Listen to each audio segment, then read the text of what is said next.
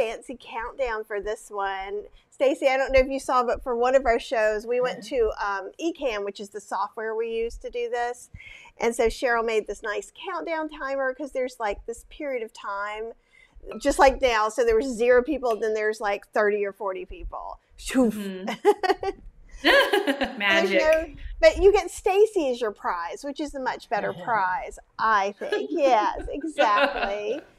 And for those of you who don't know, I can't imagine, but Cheryl and I did the Dr. McDougall 12-day program online in July. Stacy Cross is our current health specialist and works for the McDougall program and just finished the October program, or is finishing. And that's got to be a lot. So Stacy is, and what does support specialist mean? And I can kind of tell you my view, and then maybe you could tell your view. Is Stacy is the person that for the 12 days we see her every day, and we have some minutes to talk to her and just ask questions, or if we had, because there's lots of material coming at you, lectures and talks and chats, and you can get everything sort of straightened out.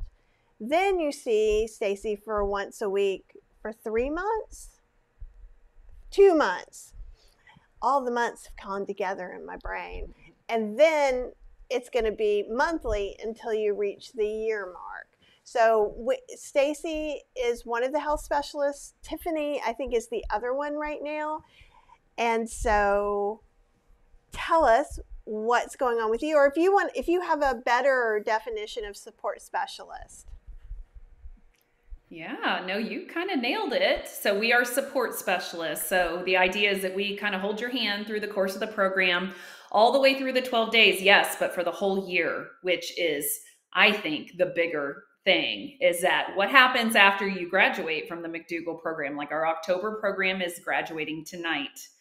And then tomorrow morning they wake up and they don't have a check-in with their support specialist anymore. And so how do they begin to live their normal lives? They don't have lectures anymore. You know, this has been taking up a huge space in their daily life for the last 12 days. And I think I might have mentioned this last time, but I think it bears repeating, which is that part of why I love the year of support is because so much of our lives happen in that year. You know, funerals, weddings, layoffs, you know, happy and sad occasions, things that would and have for many, many years for most of us completely thrown us off our game. And so having a support specialist during that time ensures that you have somebody to come back to and say, hey, I'm struggling with this, or help me brainstorm how to approach this other social event, or whatever it is that you're going through. So I'm going to be with Cheryl and Kathy through the thick and the thin, literally, and also through all the highs and lows of their lives, the things that they're not even anticipating right now, that they don't even know are coming their way. And so it's really an honor, honestly, and a privilege to get to walk with people through a whole year of their lives and to be there to help them overcome. It's really fun. That's amazing. And how does it feel? Like, so how many times a year do you do the online program now? Like 4, or is it more than that? It depends on the year. I think we had 5 this year. We've had years where we've had more. Next year, we'll probably have more also, because it's been, the last few programs have sold out and it's been really great. In fact, this October program, we had a ton of people. So a sold out program is 50 people. And just because there were so many people who came in at the last minute really needing urgent help, we ended up with more than 50 people this program. And so it was really full. It's super fun when there's a full program. There's a lot of momentum, you know, behind a large number of people. But I would anticipate that we'll see, may be able to add a couple extra programs next year, but we'll see. It all depends on how things continue to go. Our next program is in January.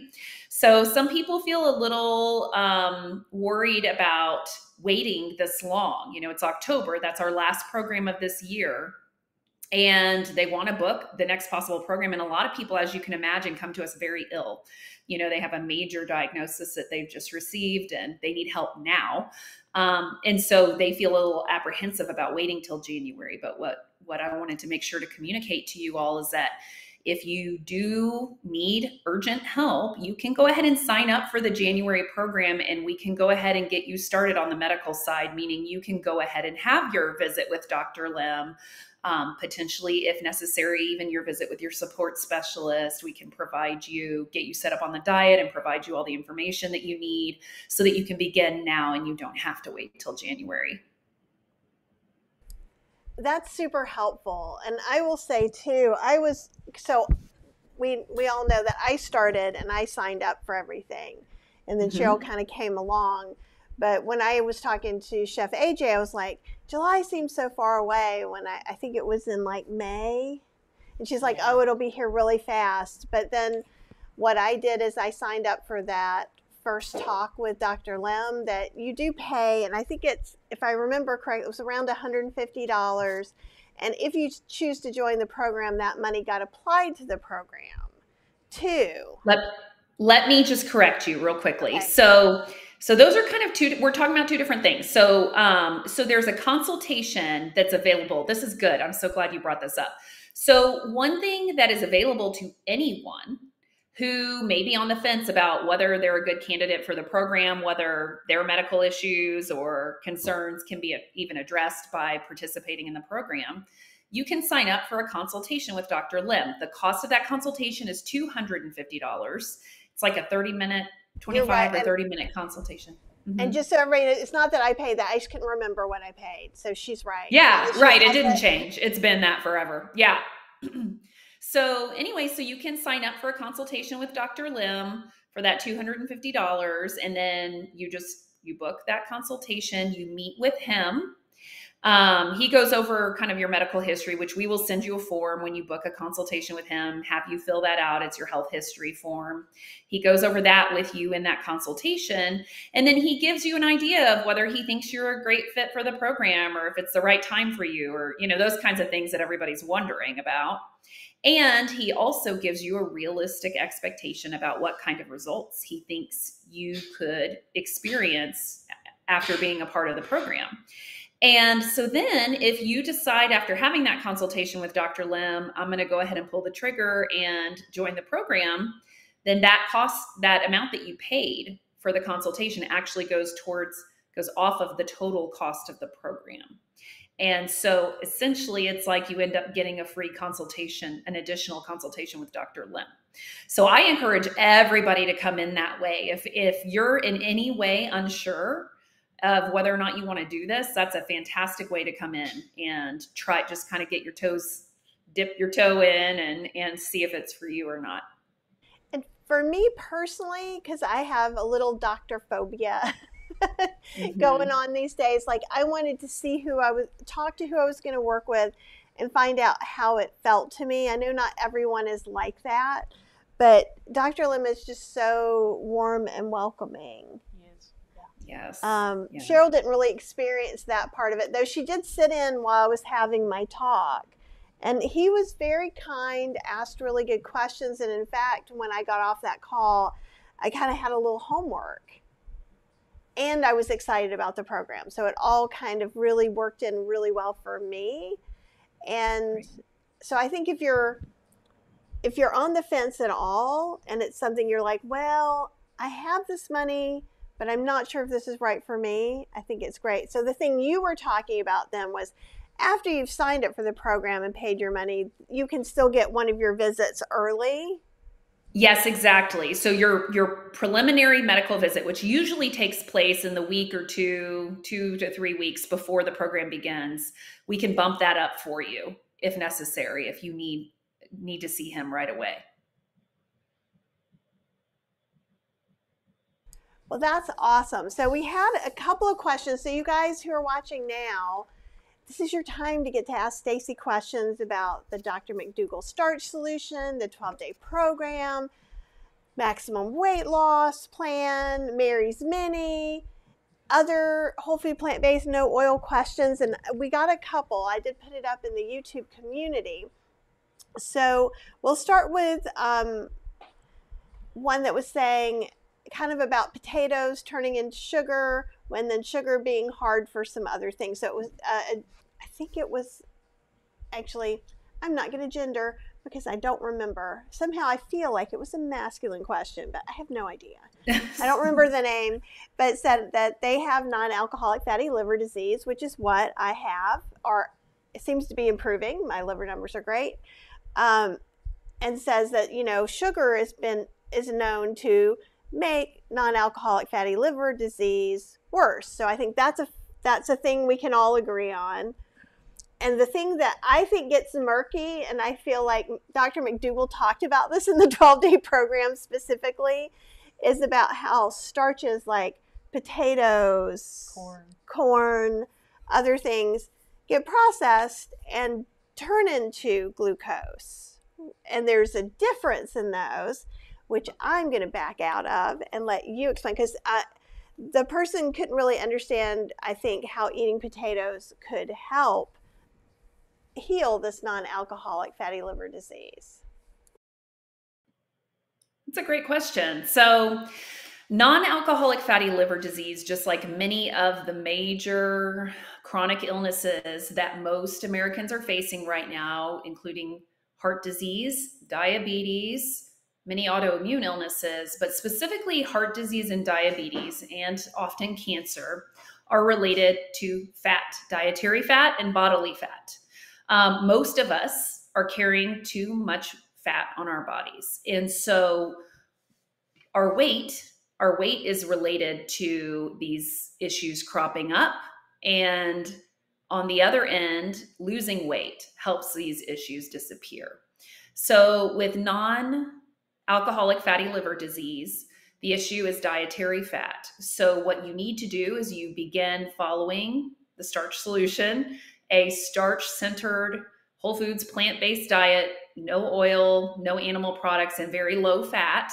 So try to, limit or eliminate nuts, seeds, avocado, tofu, those types of things, at least while you're trying to lose weight. And as you lose weight and as you cut out the majority of your dietary fat, that non-alcoholic fatty liver disease begins to reverse. And you begin to see your liver numbers and your enzymes get better and better and better. You're giving your body the opportunity to release stored fat. So when you have fat in your liver, it's because it's basically just trying to stuff it in every available space that it can. And the liver being one of them. Now, your liver is incredibly resilient. Kathy, we've talked about that quite a bit because I know you were concerned about can I really reverse this? Can I really get better? And you can. It's amazing how quickly and relatively easily the liver heals. So to answer your question about potatoes, though, potatoes are not the same thing as donuts. And I want you guys to etch that on my tombstone when I die, because that's the message I want to leave the world. Right? I think that's amazing, because I think people do, like, they go, okay, well, this goes to this. So it's kind of like saying cats and lions are the same thing and both are likely to kill me the same way. Like, there's a tiny part of it that's true. And you mess with Mr. Fergus, and he might come for your throat. I don't know, my little kitty. Yeah, I wouldn't recommend that you provoke him, but yeah, so that's a great example. I don't know if that analogy goes all the way, but we'll use it. Okay. So glucose is your body's preferred fuel source. Okay. So carbohydrates contain glucose, and glucose is what your body uses for energy and burns for energy all the live long day. Okay. When you give your body a donut, it will burn that donut. It will burn the glucose in that donut. Now, unfortunately, because of how highly processed that donut is, your body burns through the glucose, the available, like, helpful glucose like that. But then it's got all this fat and oil and whatever else is in that it's like, well, what do we do with this? Let's store it for a rainy day. which is why we all have evidence of the foods that we've been eating our whole lives on our bodies that we carry around all the time. So potatoes are not like that for many reasons. One, potatoes have glucose, yes, and very, very good, clean fuel for your body to run on. But they also have tons of water, so they're hydrating your body. They have bulk. You know, you can get way more in the way of volume of potatoes for your calorie buck than you can get donuts. So the volume and the weight of potatoes is much greater. And so it's more likely to satisfy you. I don't know when was the last time y'all had a donut. And I'm sorry if using the example of donut is triggering anybody, but it's just the first thing that came to mind. But I just remember I used to love donuts. I used to eat them all the time. Every time we would get them, you know, I would just way overeat them. But they did nothing for me. Nothing. Like, they were only for my taste buds. They did not stick with me. There was no like fullness. They weren't nourishing me. I would always get a terrible headache and stomach ache afterwards. And then I'd be up on the scale. Anyway, we all know what happens when you eat a bunch of donuts. So that's because all that donuts contain is sugar, fat, salt, and basically air. That's it. Okay. There's no fiber to slow down your digestion of them. So that glucose hits your bloodstream like lightning, and then it's burnt up and it's gone because there's nothing of substance slowing down the digestion of them. And so as long as you continue to eat donuts, yes, your body will continue to store the fat from the donuts somewhere, and your liver is the place where it's been storing fat. And potatoes are not like that. You know, you burn them, you use them up, and there's no fat really to store. So you just use them. They're perfect, efficient fuel for your body. And so anyway, that's the long of it. The short of it is, yes, you can eat potatoes and reverse fatty liver disease. So the diet for fatty liver disease is exactly the same as the diet for diabetes, which is exactly the same as the diet for heart disease, which is exactly the same as the diet for autoimmune illnesses, exactly the same diet for cancer, exactly the same diet for the planet, to save the planet. And it's also just happens to be like really friendly to our sweet little furry creature friends too. So yeah, same exact thing for fatty liver as what we're talking about here, the starch solution. And I think sometimes I get the same question. I know that you get the same question a lot, because like, you know, the keto people have really vilified carbs as well. So, and it's not that some, you know, I know the keto diet was developed for like, what is it? Juvenile epilepsy. And so I'm not trying to give that part of it, but just in general, the fact that, you know, what was it, a few years ago, everything was plant-based. Like, that was the big thing commercially. Now you go into the supermarket, some of those products have disappeared, and now it's all low sugar, low carb, whatever stuff. And I think with them going, potatoes because they are literally saying potatoes are the same thing as sugar, right? Right. Yeah. So I didn't mean to be rude. I'm actually pulling something up that I wanted to read to you all. So if because you just hit, act just like you're across the counter from me, because you are, and I would be like, totally get your phone out. Yeah, I had to, because you brought up the keto diet, and I screenshot this. It was posted on a neighborhood Facebook page for my neighborhood that I live in. And I screenshot it and immediately sent it to Jeff Novick, because I was like, look at this. I'm going to read this to you guys right now. Strange request. My daughter's future service dog is in advanced training and is being trained to detect ketones. The agency needs swabs when someone has moderate and large ketones. Problem is that we work hard to keep her ketones down, and I cannot put her into ketosis or she will likely end up in the hospital. They let us send in swabs from others with large ketones, but I need to find other people who may be doing the ketogenic diet to get those. If you are in ketosis with moderate to large ketones and would be willing to send in swabs, I would be so appreciative. I can come to you to do the collection and have everything we need. Hello? Oh my God. Right. So just to make sure we're all on the same page here, this woman's daughter has a very serious illness. I'm guessing that it's juvenile, type 1 diabetes, which is no longer called juvenile diabetes because people are developing it later in life. And they are getting her a service dog to save her life when she goes into ketosis. But they can't put her into ketosis, or she may have to be hospitalized.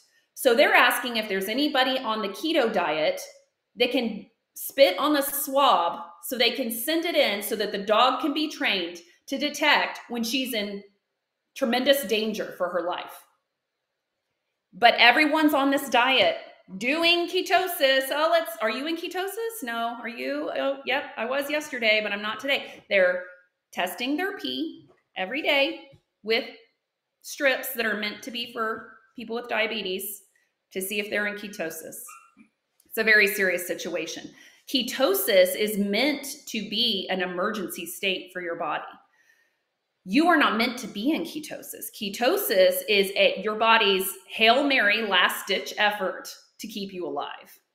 I don't want anyone to ask me about ketosis because it is complex and I don't have a perfect explanation of it. But I just wanted to read that to you guys to point out the real seriousness of deciding to just walk around in ketosis in your body. That there are people whose kids could die from that and definitely would be hospitalized with it.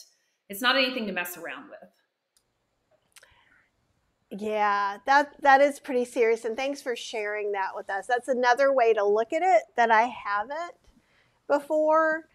And we can talk a little more about this later too. It seems like there's so many messages out in the world. Even, let's say, okay, so the keto diet is very far away from the whole food, plant-based, no oil. Like it's almost like a nice little line because we kind of do the opposite things, right? But then let's say we get rid of all those things and we're only listening to the whole food, plant-based people.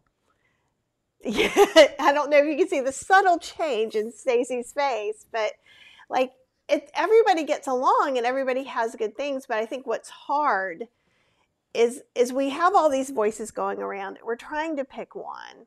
And I will say, I think it's easy for me. It was easy to pick one. And okay, so we do Dr. McDougall. We're doing the Starch solution.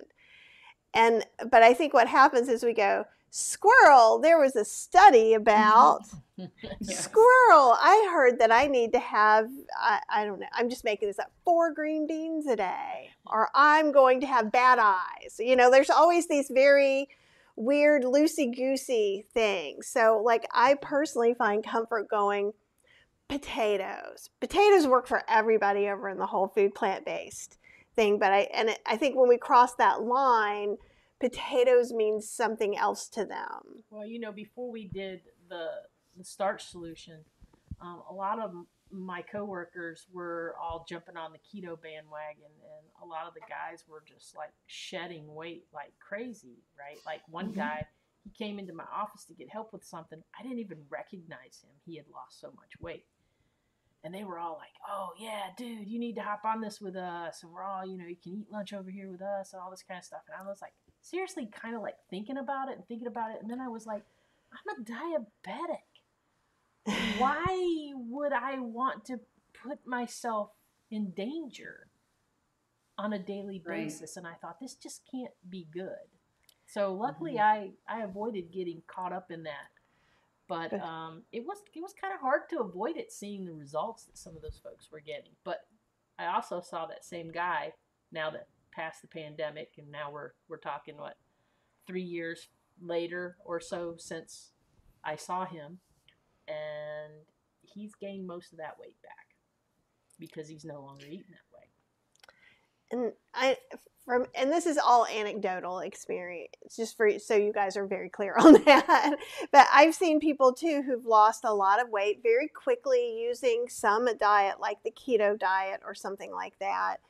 And you often see that they don't keep that weight off because that staying in ketosis, like Stacy's saying, you have to test, you have to do this, you have to do that. It's not a state your body is naturally supposed to be in for 40 years, 60 years. And I feel like when we eat starch solution whey, we're just eating natural food that everybody, pre-1979 munched on all day long. And, it's just normal, everyday food. It's not a hardship. It's not whenever people sometimes ask me, will you make a vegan keto ice cream? And I'm just like, I really would like to not put coconut oil in this. Thank you very much. It's like stuff that's hard to clean. So when I got the Ninja Creamy, it was before I was doing the starch solution, but I did one of their recipes and I used the coconut milk. We had to put it through the dishwasher twice. If we had to put that through the dishwasher twice, what were our insides like, right? And so to me, and again, I'm sure if we were on the other side, someone else would have very logical, easy things to say as well. But potatoes are cheap. Rice is cheap. Frozen vegetables, like I feel like it's just a more easily accessible diet. Like I love Dr. Greger too. I know he has an app for his daily dozen, and I'm probably never going to meet all of those. And maybe someday I'll be like, this is the year I'm going to hit all these marks. And that's fine, but it's not as easy as, I have some potatoes in the fridge, I'm going to go steam some vegetables. And I think that's one of the things for me that makes the McDougall diet, and it's not diet, McDougall lifestyle, starch solution way of eating, is because it's not a diet. It's not something you do for 12 days. You don't do those 12 days in the program and you're done. And look at me, I'm all like, no, it gives you a good solid foundation to then continue. And I'm going to give you some time to talk so you can agree or disagree with anything that I said. Well, I have so many thoughts. Well, the first one is that as we're talking about this, I'm thinking, that's all true, everything you said. There are definitely people, though, that eat our way, lose their weight, and gain it all back. And that also exists in the whole food plant-based world and in the starch solution world. And the reason is because we really don't want to have to limit ourselves and control ourselves around food. And unfortunately, I will tell you all right now that you will have to do this for the rest of your life to maintain your weight. You will. There's no finish line. Now, there is a finish line in the sense that once you get to your goal weight, you are able to loosen up a tiny bit. What does that look like? Well, it looks like reincorporating bagels. Like I can eat a bagel when I want to eat a bagel. I can sometimes have a couple tiny little handfuls of nuts, and I won't gain my weight. But you better believe I'm watching it closely because I know that I am always one little toe away from going back to where I feel out of control around food again. So it's a very sobering message that I bring you all today, but you're just not going to be able to eat it all and have it all and also have the body that you want to have and have the health that you want to have. You just can't. You're not going to be able to do that. And I'm so sorry. And I feel the sadness of that sometimes myself too. But in order to have permanent, lasting change, you have to find something that you can foreseeably do for the rest of your life. And that's what I think is the difference here, is that what we're asking you to do is livable forever. I don't know about you ladies, but I've never been on a diet that I felt like I could live with forever until I happened upon Dr. McDougall and the starch solution. Absolutely not. No, and that's one of the things that we've talked about several times is that, it is maintainable. So in the beginning, or when you start limiting some things, I think sometimes your brain goes, wait, don't do that, right? But I think cravings. Yeah, cravings, or just, I know that in the past I was like, well, what if I could never go out to eat at this particular restaurant on vacation Mm-hmm. again or something? Like these strange scenarios that aren't really that important anyhow. But I feel like now we kind of have some workarounds. We could still go, if it's being in this space that's so beautiful, we can make different choices.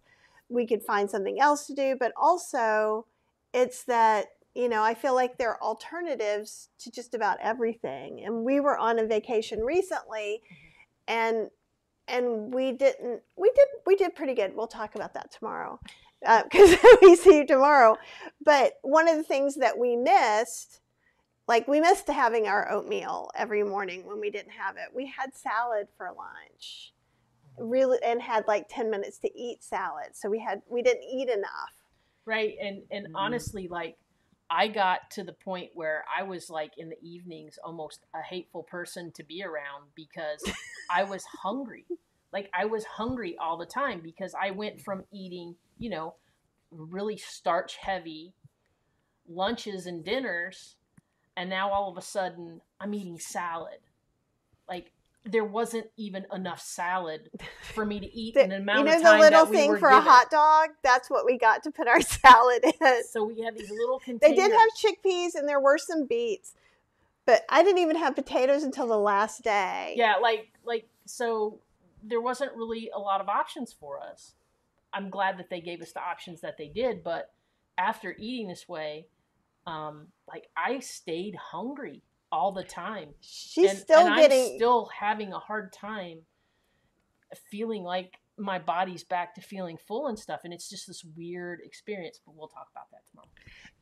But like some of it is adding starch. So I guess in the end, what we did these things, and what we found out, instead of like, oh, I really want that treat I had. Oh, I really want that. Like I got something with cauliflower in it, and I was like, give me all the cauliflower. Give me all the oatmeal. Like, oh, potatoes. There's some baked potatoes. Get out the California balsamic. So it in a way, it's almost like it's the opposite effect. Like, did we do perfectly? No. We planned it out. But I don't feel like, other than that week, us not losing weight, that it didn't change our mindsets. We weren't like, oh, I want to be able to go out to eat all the time. We were just like, oh, thank God we don't have to go out to eat today. We can have all the potatoes we want. So we've been, you know, lots of veggies, lots of potatoes, soups with potatoes, all the things. So I just want to mention that because it's not as hard, or it hasn't been as hard for us, because even when we've done something that supposedly will trigger us to go down into this deep hole that we may not be able to dig ourselves out of, we seem to be like, yeah, no, let's go back to the potato place. Seriously, when we got home, I could have went down to the freezer and opened up my special bag of frozen veggies and just like into my mouth. Like I was missing all that so much, which is so weird because I'm the person who like usually is like, ooh, I had a hot dog. Let me have another hot dog. You know, like, yeah. But no, I'm just like, yeah, I am like, I'm digging how we're eating. And it's crazy. And we're not just making this up because Stacy's on here, because Stacy is just hearing a little of the truth she'll hear tomorrow. But I want to express this to you guys, because I know some people are emailing me and they're like, but it's so restrictive. But it's, you know, I'm worried I won't have that. And I think the thing is if, for me as a recipe person, if there's something you're kind of missing, I probably can help you make it in a starch solution compliant way. So like, whereas Chef AJ may eat a plain baked potato with nothing on it, that doesn't mean you have to.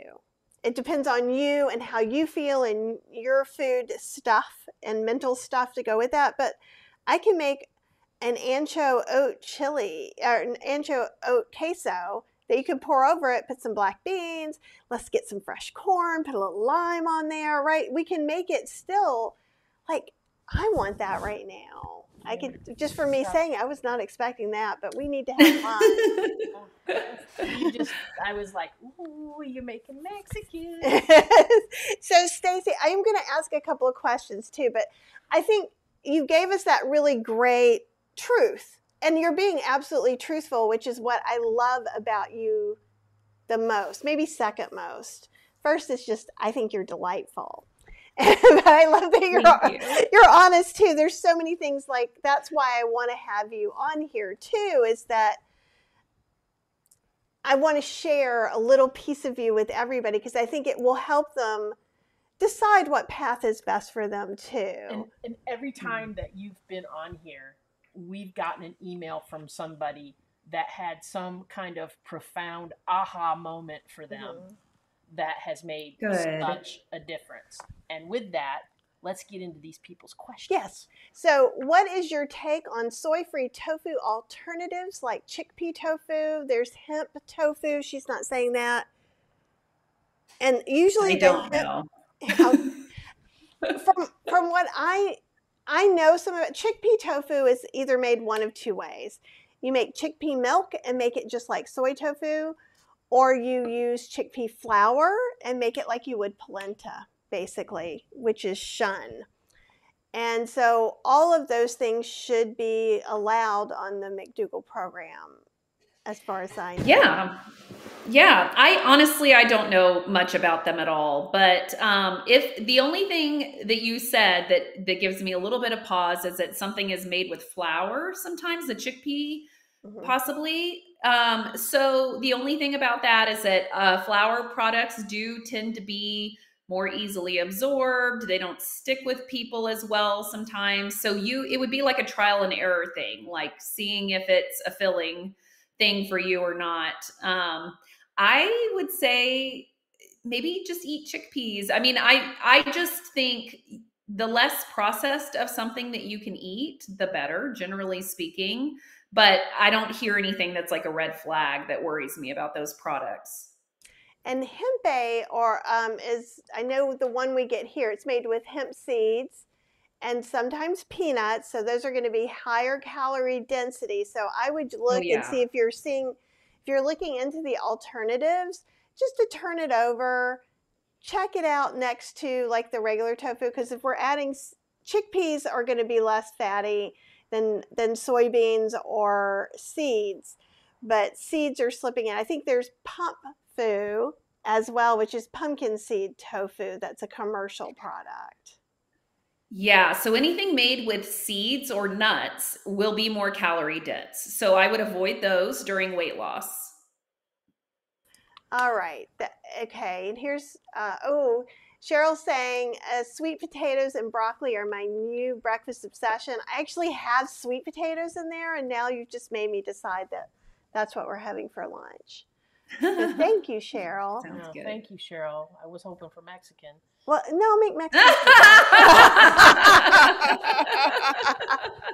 Okay, Susan A says, my numbers are just below pre-diabetic.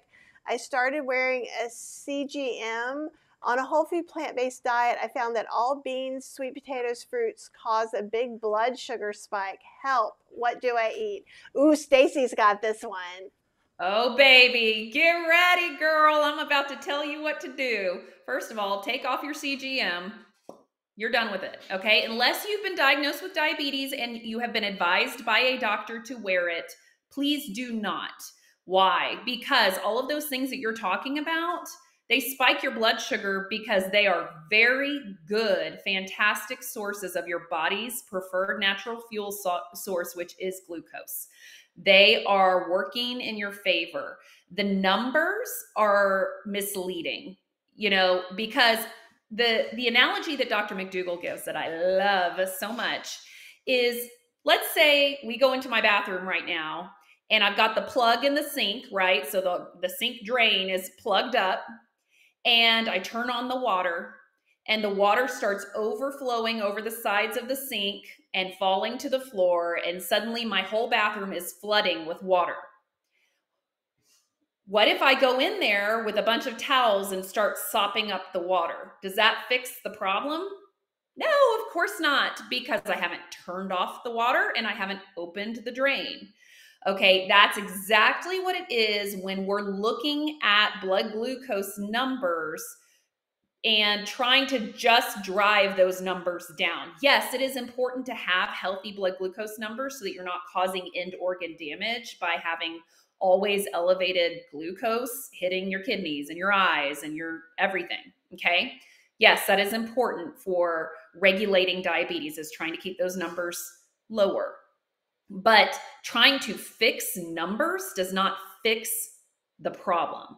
The problem is that your cells are holding too much fat. And so the insulin that's supposed to carry that glucose into your cells to be used as energy can't get in there. The fat's globbing it up and it's saying, nope, you can't get in here. Until you start eating a low-fat diet and losing weight. Losing weight is paramount for someone who has prediabetes. Generally speaking, yes, there are thin people who get diabetes, but the solution is the same for them. We put them on a very, very low-fat diet, and we get rid of the dietary fat. And in that way, then the cells release the extra stored fat, and that makes you sensitive to insulin again, meaning the insulin can take the glucose and put it into your cells. And so your blood glucose numbers will fall over time as your cells empty out and become available for glucose, and as your insulin takes the glucose into the cells. Okay, but in the meantime, yes, if you switch to a starch-centered diet, like what we're discussing, and you have a continuous glucose monitor on, you are going to see those numbers go up. And you are programmed by the way that the whole rest of our society sees diabetes to think, oh no, the numbers are going up. I'm failing. I'm getting more diabetic. This is terrible. When in reality, it just takes a little bit of time. And over time, if you were to observe, if you were really sticking to the diet and you're not eating animal products, you're not eating oil, you're eating a low-fat, starch-centered diet, those numbers go up and then they come down very nicely. And then what happens is your weight comes down and your blood glucose comes down, and it all happens in concert. And it's this beautiful thing that you can observe. And oftentimes along with that, because usually these same folks will run high on their cholesterol or on their blood pressure, all of the things come down together. That is awesome. And I knew you would have the perfect solution. I remember when I asked Dr. McDougall that when we were on Chef AJ's, and he was like, just throw it out. He was like, don't look at it. If it's a problem, don't look at it. Well, and what they're saying too is not just if your blood pressure is high, don't go to your doctor, or if your sugar's high or anything like that. But there's a difference between doing something about it and just obsessing. And I think what I'm learning some along with Cheryl. Cheryl, can you slide over? Look, see, she's out of the frame. Just see, look up there. Come over. Just come over more. Just get on my lap. No. I've got to be right. She's in the frame. I mean, you guys are both perfectly in the frame. No, Kathy, she was leave her alone. seriously. She was like, Mike was over there. But that's what we have to fix. So anyhow, I don't know how it happened. So I know everyone probably thinks that underneath I'm just pushing Cheryl because she's always getting further and further away. I'm like, no, I'm trying to get her in. Well, there's a vent right here. That's why I sit on that side. That I don't want to like mess the vent up by putting a chair on it. So you are showing us all how the sausage is made, ladies. I love it. Woo! Let's get crazy. So that makes really good sense. And I think what happens, and I see this happen in Cheryl, because she has one of those. And so I'll see that phone go over there. And when I see the phone tapping too much, because she'll be like, well, and I'm like, you just ate grapes. Of course, you just ate grapes. Of course it's going to spike now. This is not when they want you to take it, right? And you can tell me. Yes. And let me just be very clear.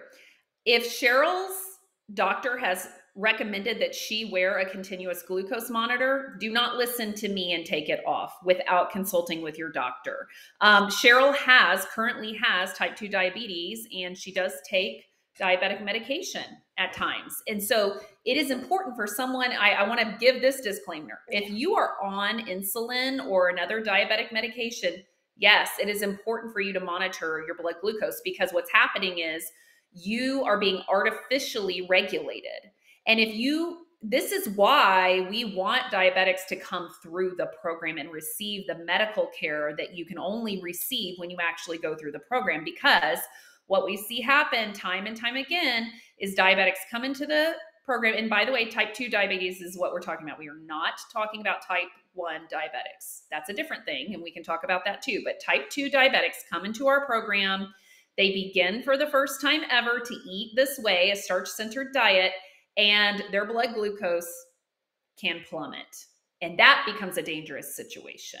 Okay. So they do need to be monitoring their blood glucose. Now, having said that, we're not monitoring it all day long before and after every single meal. It's their fasting blood glucose that really gives us the best picture of how well their blood sugar is being regulated by their body. And one of the things that's happening now that, and maybe in the past couple of years, that wasn't really happening before, used to be only people whose doctor prescribed these like little things would have them. And now I've been seeing ads in my Facebook feed. Want to know so that you can, and what they're doing is encouraging you to test this so that you don't eat any of these spiky foods, to get you to keep paying for their monitor a little bit. I wonder. I'm not a medical professional, but it just, sometimes a little knowledge is dangerous. We were never meant to recreationally monitor our blood glucose. If we were, it would be a part of our anatomy. And okay. So that number would be spit out of somewhere, your armpit or something, every day at such and such a clock. Okay. We're not made to do that. For many, many, many, many, many millions of years, many generations before you, never even ever heard of a blood glucose monitor of any kind. And they survived and they were fine. Why? Because they were surviving on natural foods, the natural foods of our human history. The thing, I'll tell you what, this whole thing about, I wonder if I have a blood glucose issue. I'm going to go get a CGM and put it on my arm and pay extremely close attention to my blood glucose all day. It's so unfortunate. We talk about it all the time. And by we, I mean like the staff on McDougall, because I can't tell you how many people come in the program on these things, and they have been going slowly crazy for months because every time they eat, their blood glucose spikes. And so they're down to eating like nothing. And of course, it's all bad stuff. Not even understanding what blood glucose is for. It's for energy. You want your blood glucose to spike when you eat. That is what is supposed to happen so that you can have that energy that you need to get through the day. And when something does not spike your blood glucose, it's not doing anything for you. Meat is a great example. You eat meat. So I don't want to get too much into ketosis, but if you are observing on your blood glucose monitor that you eat meat and your blood glucose doesn't spike, that's not, oh, let's keep on eating meat. It's that meat is not a good source of fuel. That's all it is. So I don't mean to make light of this. And I certainly don't want to come off as like arrogant. Oh Lord, please. I hope that's not the case. I'm laughing because it's just that we all have just misunderstood, including me. Believe me, so much of how the body is meant to run and is meant to work. And so when you're wearing a CGM and you don't have diabetes and you haven't been told by a doctor to wear one, it's like asking to go nuts because you don't fully understand the whole point of glucose and blood glucose anyway. So what are you doing with that data except driving yourself bananas? That's all I meant to convey. And it totally makes sense. So she sees it happen with me all the time. I'll do fine for a week or so, and then all of a sudden I'll get all obsessive again. And yeah, it's hard. And then I just talk you off the ledge, which yes, is why yet another reason to have a support specialist. It's very true. And Linda LaRue has a question. Why are potatoes considered suboptimal on the Healthy Plant-Based Index, the HPBI, which I've never heard of? They seem super health sustaining to me. I'm not familiar with that index. I have no answer for that. They are healthy. I really have no idea. I don't know. You have to ask yourself, yeah, so with these kinds of things, the statistics and the indexes that you see out there and these lists, there's always a list like these are the best, 12 vegetables. It's like says who and based on what? What's the criteria? I mean, technically I could come up with a list of the 12 best fruits based on the ones that I think are the prettiest color. Like, is that of any substance or help to anyone? No. So I think, I'm not saying that whatever this index is, and I probably should know about it, I just don't. I'm not saying it's useless or it's bad or anything like that, but it's like, if you're asking about why something didn't make the list, I'd have to know what the criteria are for them choosing what they chose on the list. And that makes sense. And it's not coming up really well. What is it? A dietary I can look it up later and get back to you guys next time I'm here. Yeah, let's do that because it's like, yeah, you'll just have to email me the name of it again. Plant-based something, healthy plant-based index or something. Yeah, healthy plant-based index, and I'll email it to you because it looks. Because here's the thing too, like what Stacy's saying. I've been reading more about like who's paying for the studies that we're watching too. So like if this is a meat industry sort of thing, who knows? So bizarre how money gets backed into everything. There was a weird strawberry study that I was seeing that was done by the Strawberry Council. Of course, strawberries were good, and strawberries are good, but the study was on strawberry powder. So yeah, interestingly, I just was kind of sort of thinking about this as you're talking, and let's say the index is based on nutrient content, like how many phytochemicals and antioxidants and all of that. You're right. Potatoes would not rank up there at the top. Certainly not with the likes of kale or spinach or blueberries or beets or even onions, probably. They're not going to be there at the tippy top. But you know what? All of those things I just listed will not keep you alive. They are way too low in calorie density for you to survive on them. This is why the starch matters. Okay. So everybody, one thing that we tend to do, especially in American culture, is we think, oh, if something's good, more of it must be better. And if something's bad, then less of it must be better. And the reality is, just because spinach is more nutritionally dense, meaning more nutrients per spinach than per weight of spinach than like what a potato would have. I'm just like doing a shot in the dark. I don't even know. But that doesn't mean, okay, go ahead and just live on spinach and eat spinach only, because you have to have something that will actually sustain you. You can never eat enough spinach to stay alive. And furthermore, you'd probably give yourself all kinds of problems, digestive issues and kidney stones. You can get them from the oxalates and spinach. So anyway, hopefully maybe that shed a little bit of light on the question, but I'll definitely look at that index and get back to you guys next time I'm there. Here. So thank you for that. That would be great. So Carol has a question. Is the starch solution good for someone who has had cancer and wants to prevent its reoccurring? Yes. Please do it. Yes. Plants are your answer for cancer. I didn't even mean to rhyme. T-shirt.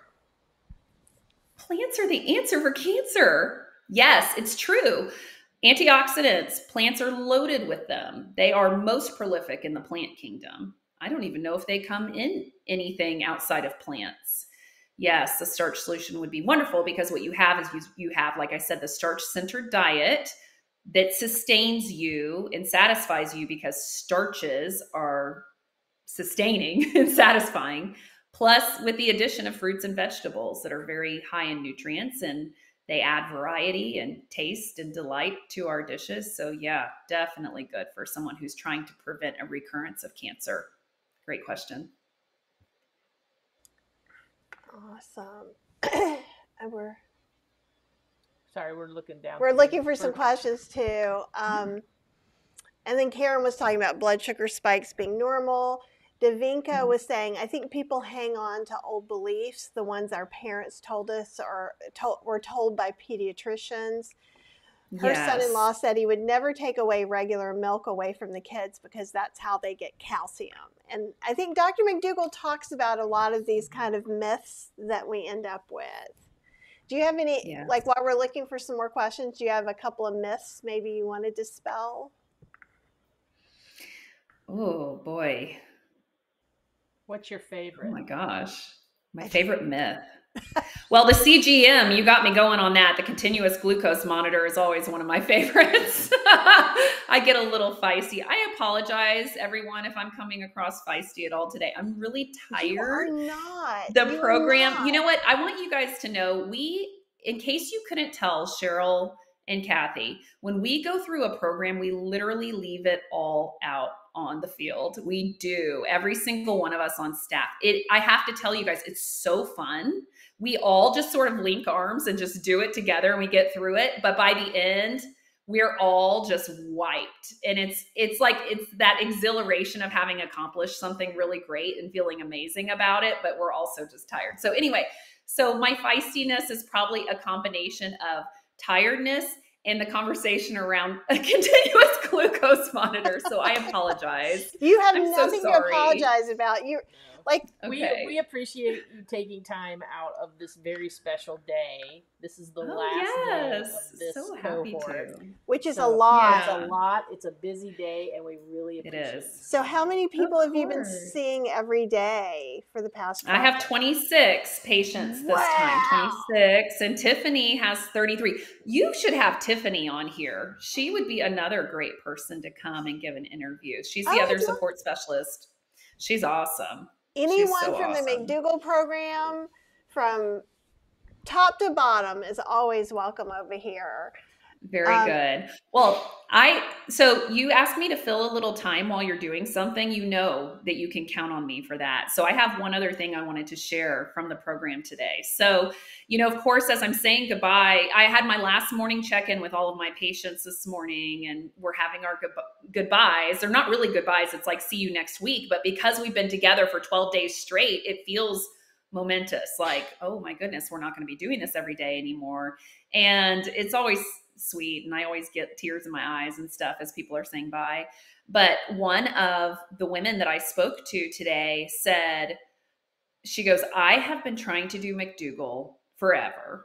She's like, before that, I tried a million different things. And she was trying to make a decision between doing our program and then another program of a doctor that does more like a nutritarian diet. And she lost a good amount of weight during the program and was just so thrilled with her results, but also just the knowledge. But she said, what was the number one thing that I'm walking away with? She goes, I don't know how I missed the memo all this time, but the starch is the key. She's like, that's it. It is the starch. She goes, somehow I always thought that the message I was hearing was eat starch. Starch is good for you. It's great. Da, da, da. And she said today, she's like, it just clicked right into place that the starch is everything. And I was like, yes, that's it. Some might even say the starch is the solution, And that's awesome. Yes, but it's so great to see that light bulb go on for people, because the thing is, everybody, because of every other diet we've ever been on, has told us nutrients, get your nutrients, And so all these people are trying to eat these gigantic salads, and I need like 15 different kinds of seeds and fruits and this kind of stuff. And they're like you guys were talking about on your trip, where you had a tiny salad and you had, maybe a couple of beans, that kind of thing. They're trying to get by on that. And your hunger is going to win every time. You cannot beat your hunger. You cannot eat under your hunger drive and sustain that. It's not possible. And so this was the first time she allowed herself to receive the message, eat starch. Everything else is just like color commentary. Truly, the starch is the star of the show. eat starch with the addition of some fruits and vegetables for taste and variety. That's it. And the starch is the thing that is going to turn your health around, is going to make you lose weight, it's going to make you feel amazing. It's the starch. The starch is the solution. I sound like the biggest commercial ever. I did not rehearse this. Awesome. But it's really true. Okay, I have a couple more details, and I don't know if you can stay another 5 or 10 minutes or how. Sure, yeah. Okay. I got you. Let's do it. Awesome. So Susan, who was talking about the glucose monitor earlier, has a few other details. And one, Susan, if you're still watching, because she's saying, I'm in a blood sugar class run by a whole food plant-based person. So if you could give us the name of the program or something, that might help too, but that's what we've got. She thinks it's best if you only eat foods that keep your spike below 30 points, and yes, for 2 hours or less. My blood sugar spikes even 100 points and stays elevated for hours, even as much as 6 hours. And having said that, I feel so much better and less pain eating whole food plant-based. So that's the whole story I've pieced together. Awesome. Susan, thank you so much for providing a little more information. That's so helpful. So yes, a spike of 100 or even, more than that is perfectly normal. The fact that it stays up for a long time just means you're a little bit insulin resistant, probably, or maybe, like you said, pre-diabetic. That is going to turn around if you eat a starch-centered diet with the addition of fruits and vegetables. Someone who is pre-diabetic, I can't even tell y'all how fast it turns around. I mean, it's just, obviously, I'm making general sweeping statements that will not apply to 100% of the people. But my observation is that when we catch you early, like before you're diagnosed with diabetes, or when you're very early in, first few years after being diagnosed, you will see your numbers return to normal naturally, much faster than someone who's had diabetes for a few decades and has been on medications, has been on insulin, that kind of thing. So, you know what, though? I recognize, I say this to my patients all the time. I realize that this is a little bit of a trust fall that I'm asking you to do. And I have a lot of compassion for that. I know it's not easy. This is why Kathy has asked me so many times. She's like, do you get sick of saying the same thing over and over and over and over? And I always tell her, what do I tell you? No, I don't. There are certain things because they're total misinformation. But this kind of stuff, I never get sick of it. I just want to go back because I can tell you've done so much stuff. You're a human being and you're allowed to be a little bit annoyed sometimes, and you're allowed to enjoy telling a story and things like that, because it adds to who you are and how you help people. Oh, thank you so much. But I do want people to know, I would tell you this 15,000 times if I had to, if on that 15,000th time you were willing to take the trust fall. But you have to be a person who can ask themselves, would I be willing to run an experiment? Because it can be a little scary, especially if you have a continuous glucose monitor and you've been told by someone else, even someone within the plant-based world, that you need to have your levels here, and you are feeling so out of control because your levels are never there, right? You're feeling so pent up and worried and anxious. What am I going to do? It's hard to just let go and eat potatoes, rice, corn, quinoa, barley, oatmeal, fruits and vegetables. I understand the apprehension that you must feel, but I am asking you to take a chance on yourself, run an experiment, do it for a week, do it for 2 weeks, and see if you don't feel better, weigh less, and have better blood glucose control. The better thing, rather than wearing a CGM, would be to take your blood glucose daily, manually, just one fasting blood glucose in the morning. If you really, really want to observe it, you'll see it go down. Maybe not in the first day, but after a few days of being faithful to the diet, it will come down. Those are all perfect. And I'm going to try and we'll see how many questions we can get through, and you will cut me off. Okay, I'll shorter answers. I'm sorry. So this one's an easy one, I think. Should you change anything on the McDougall diet during or post-menopause? No. That's what I thought you were going to say. Type 2 diabetes, TS, here on metformin. I noticed that after eating a starch-based breakfast like oatmeal with banana, My blood sugar will go low and I get hypoglycemic symptoms. Any suggestions? Eat more food. That's the crazy one, isn't it? Like, it's so hard to wrap your head around that until you actually experience it. But like, it's true. A lot of the answers to this are always like, eat more, and it's just bizarre to me. Yeah. Okay. Da-da-da. And Karen was talking to Susan and saying my A1C was above 7 when I started eating this way. I was on 3 diabetes meds that I'm not going to try and pronounce. It took me 3.5 months to get off my meds and a year to go from pre-diabetes, which is to normal, which is amazing. So congratulations, Karen. Yeah, like, don't misunderstand. Like, when we talk about me getting off my meds and stuff, don't misunderstand that all of a sudden I have this perfect glucose going on. I don't. I still get spikes. Sometimes they hang there. Things still happen. Sometimes I still have to take some insulin. It just depends what's going on. And it's something that I'm going to fight with over the next year, because until I can, clear the fat out, the fat is still fighting with the sugar to take place in those cells. And we're also getting feedback that agrees with me, so I particularly like it, which is, you are not feisty, you are passionate, from Delia. And you have absolutely nothing to apologize from Betsy.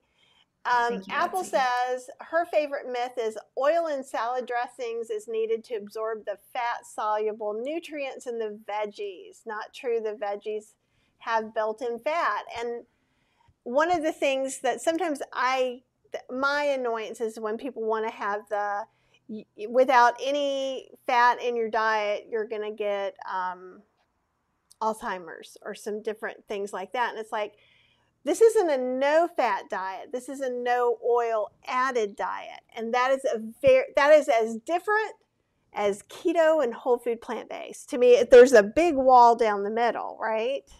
Yeah, right. That's exactly right. Because all plant foods have fat in varying amounts. And like I think we discussed before, oatmeal's higher in fat plant food, not as high as soybeans or avocados or nuts or seeds. But yeah, you're going to be all right. If you're worried about it, eat a tablespoon of ground flax on your oatmeal every day. Call it a day. Yep, I love that, because it doesn't have to necessarily be all or nothing. Jeremy wants to know, would you prefer cooked or raw spinach?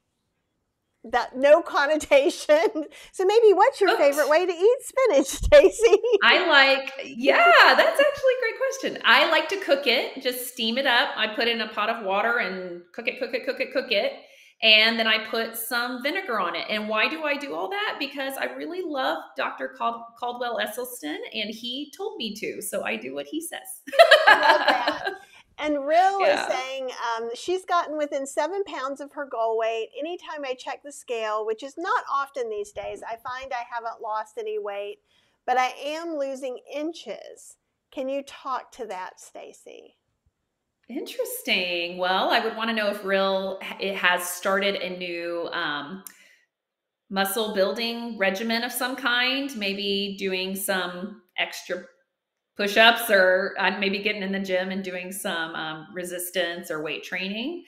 So that's a possibility. I think that's all I got.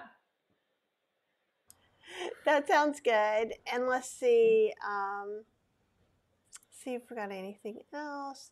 Holly was just saying the problem with the index is the super nutrient dense things like kale are at the top, but that gives the impression to just eat kale, right? And so so it is what I thought, isn't it? Yep, that's what it is. It seems like she knew. I'm actually writing down some stuff to send you along with your new t-shirt slogan that we're all going to be buying. Plants are the answer for cancer. Because I'm like, that needs to be preserved. Betsy says, I keep humming Springsteen singing in my head. It takes a leap of faith. And that's helped her for the past 6 months. Awesome. Excellent. Very good. LRG says, I noticed when I was eating mainly potatoes and broccoli, keeping it simple, I couldn't get through my workouts and my hair started shedding. I tend to be low on iron, been plant-based 28 years. Do you have any suggestions? Sure. Yeah.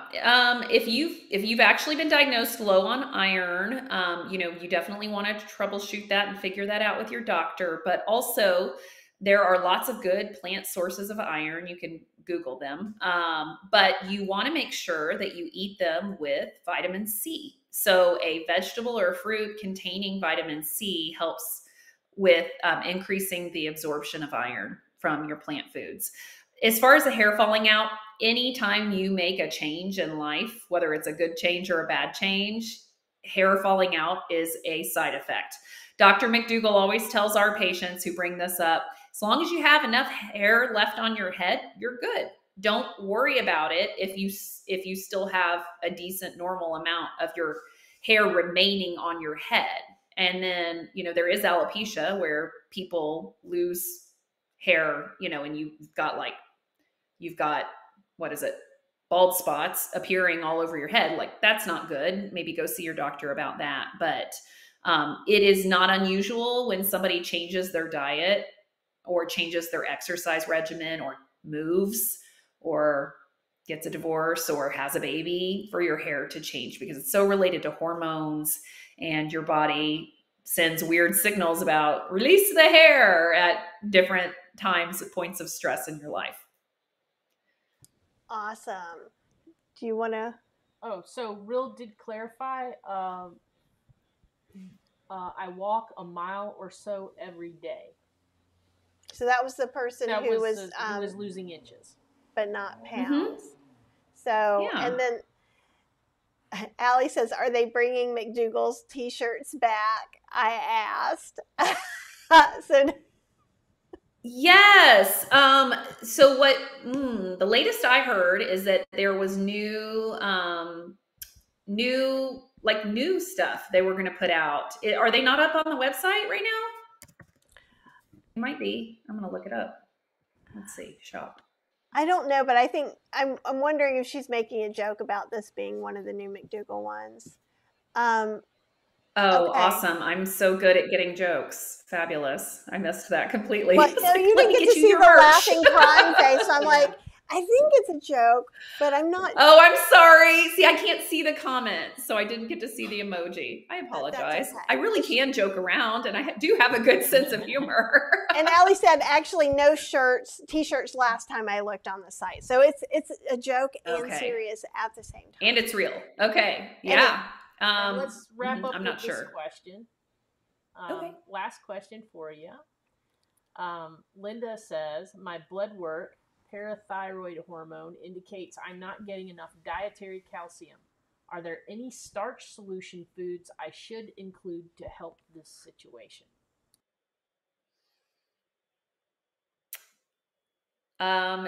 You might want to Google plant sources of calcium. And I believe tofu is one. I think that the greens are all pretty high in calcium. Broccoli, if I'm remembering correctly. There are quite a few. Yeah, I agree. And the same thing with like iron.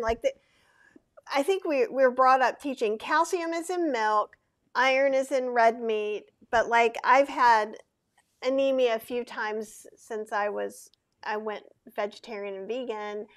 And if you have a real iron problem, there's actually even a little fish that they sell that's made of iron that you can put in some stews to increase that iron in there. I don't know if that's a considered good thing or not. They talk about that, but like Indian food is great because it's lentils, spinach, greens, all of that stuff. And a lot of that stuff is like greens, and tofu is calcium heavy too. I just want to provide a little bit of clarification, just in case this is what we're talking about with that fish.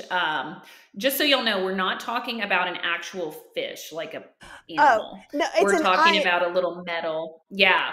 So I just want to, because I did say a little fish, and I did not clarify that.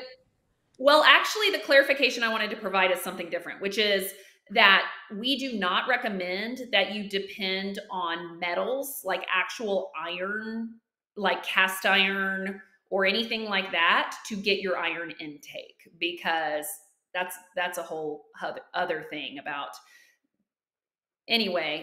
potentially leaching iron out of like actual direct iron out of a cast iron vessel into your body is maybe not the best, most natural idea. So getting it through plant foods, and potentially some people with the aid and observation of their doctor and monitoring of their doctor do have to supplement.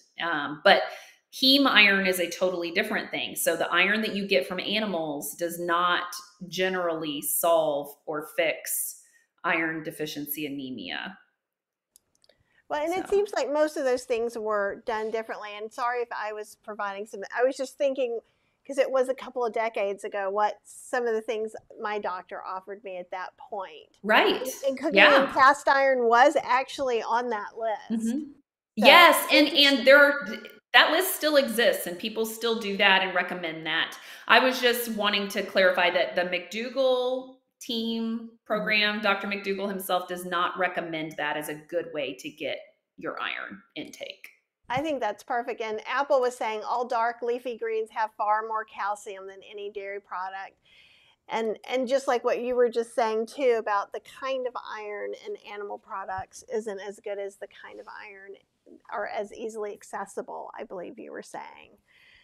Mm-hmm. I could have missed the boat on that one. No, that's good. It's not the type of iron that you need. The type of iron you need is the type that's in plants. Thank you. Not animals. And I love all of that. And so do you have any parting words? Because we're out of questions. So I'm going to let you go live a beautiful, you'll probably get 15 whole minutes downtime before you go to the next thing. Yeah, well, I'm going to get some lunch and I'm going to rest for a minute because we have graduation this evening. And of course, before that, I got to go get my kids from school and do all the after school stuff with them. So it will be a busy day, but I just want to thank you all so much for letting me join and being here with us. 91 people right now. 91. Wow. I love it. People love listening to you and being able to ask you questions. And I cannot tell you how much we appreciate you giving your time to us and our community. It really means the world. And I feel like it helps clear up so many questions for people. Yeah. And also, my pleasure. I love being here with y'all. Please extend our congratulations to all the new graduates. Will do. Very exciting time, and it's also a very scary time to feel like, oh no, now I got to do this on my own. But you don't, because you still got you guys for a year. Yeah. Right. Well, I'm going to send them all over here to watch your channel. At least for when you're doing talks. Hopefully we'll get to see you in November.